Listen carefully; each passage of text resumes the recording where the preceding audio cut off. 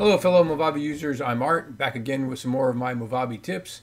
And once again we're looking at some things you can do with green screen and some tricks I've learned along the way. Recently I saw a video that showed how to make this great miniaturization effect, and I said, ooh, I want to use that in something I'm going to create. I will put out my usual disclaimer that my technique may not be the best, so if you have suggestions, by all means share them in the comments. Now really, this is nothing more than using multiple layers of green screen and Chroma key. So let's start by putting our background on the main video track.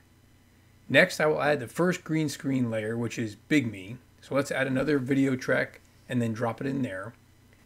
Now I'll crop it and use the Chroma key tool and make some adjustments. And like we talked about last time, the quality of your green screen video really depends on the pureness of your green background, good lighting for that background and for you.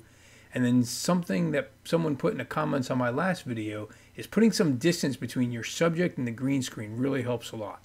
Okay, so I think I have a good start for this layer. Now let's give ourselves a little more room down here and we'll add our next video overlay track. To that track I will add the mini-me green screen video, make my adjustments, and then kind of position it where I want it to be by using the overlay tool and adjusting that in timing and then in size.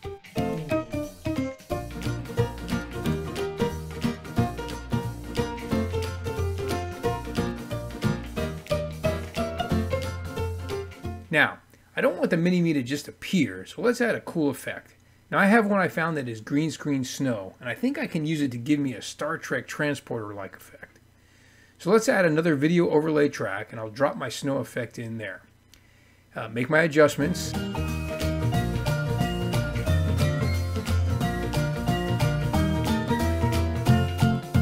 then get everything lined up timing-wise for my final product. What I want to do is get that miniature version of me sitting right on the palm of the hand of Big Me.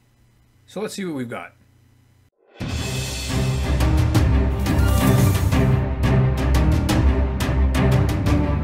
It's just a short clip, but you can see how much fun you can have with multiple layers of green screen and Chroma key. Thanks for watching. See you next time.